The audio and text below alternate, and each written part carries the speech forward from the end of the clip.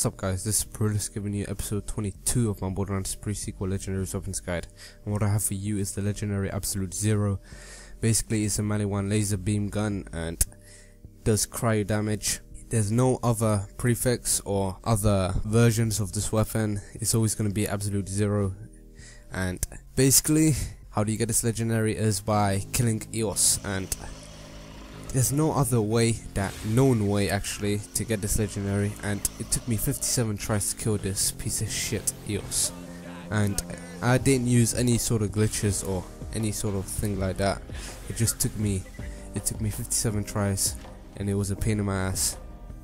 If there's any other known way, I'm gonna remake this video and show like the proper legit way how do you get this legendary. But then Borderlands Wiki, they said that this legendary is a very rare drop from EOS, so then I wanted to give it a try and I got it after 57 tries.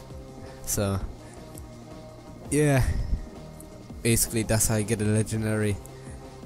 Basically this legendary has a low magazine size, and the laser beam weapon, the type of laser beams, every other laser beam inside the game, when you're shooting for a very long time, it will go uncontrollable.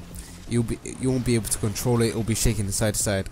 And for this legendary having a low magazine size, yeah, it won't go uncontrollable, and also it has a fast reload speed. So then I basically prefer it like this way, in my opinion. So it makes it more better in my opinion. So I guess I actually don't know about if you guys will like it that way, but then it's my opinion.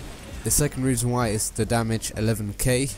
It's strong against enemies. Right now I'm gonna kill a Lost Legion suppressor suit in a matter of seconds with this legendary. I don't even have to use a corrosive weapon, this legendary on its own. That's how good it is, and for me this is one of the best laser weapons inside this game.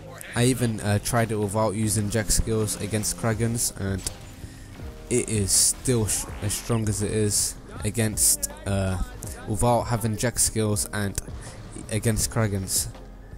Let's say a blistering Kragan immortal or mortor, I kill it in a matter of seconds again.